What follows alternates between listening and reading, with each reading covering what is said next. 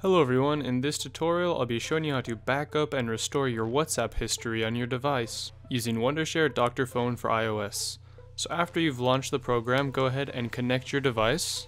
It will then scan and connect with your computer. And now we want to select WhatsApp so we can recover those.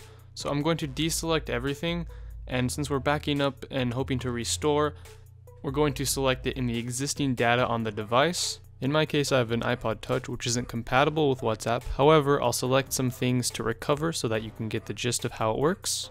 So I'll click on Start Scan, and then it will scan and analyze your device. Let's go ahead and say this voice memo here is my WhatsApp history. So to recover it, I can actually click on it and preview it, which is really nice, but I'll select it. And then I'll click on Recover to Computer and select my file location. And then we can go and navigate to where we saved that file. And anytime we need to back it back up onto our actual device, we just have to use iTunes to sync it back on there.